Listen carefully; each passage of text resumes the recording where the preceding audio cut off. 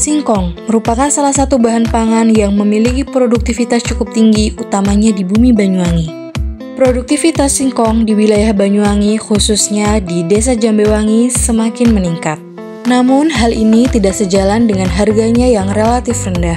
Meningkatnya produktivitas singkong di Banyuwangi tidak sejalan dengan pemanfaatannya. Padahal, jika singkong dapat diolah dengan maksimal, maka nilai jualnya juga akan meningkat. Oleh karena itu, Castella hadir untuk mengolah singkong menjadi berbagai macam produk yang dapat meningkatkan nilai jual dari singkong itu sendiri. Produk unggulan kami adalah tiwul instan yang terbuat dari tepung mocaf. Terdapat 4 varian rasa, yaitu original, coklat, pandan, dan juga ubi ungu. Castella juga membina kelompok wanita di dusun kami untuk mengolah singkong sehingga dapat dijadikan sebagai tambahan penghasilan.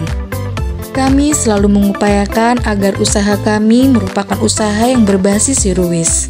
Daging singkong kami olah menjadi bahan dasar dari tiwul instan, yaitu tepung mocaf.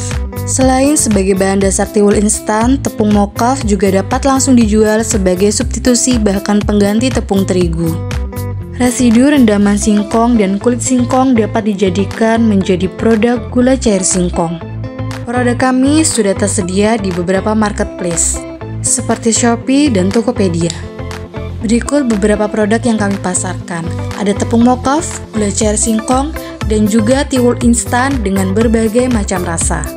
Produk kami merupakan makanan sehat yang bebas gluten, rendah indeks glikemik, rendah kalori, namun tinggi serat. Kami yakin pangan lokal seperti singkong utamanya dapat dikembangkan menjadi produk yang bernilai jual tinggi. Castella, pilihan sehatku. Oke.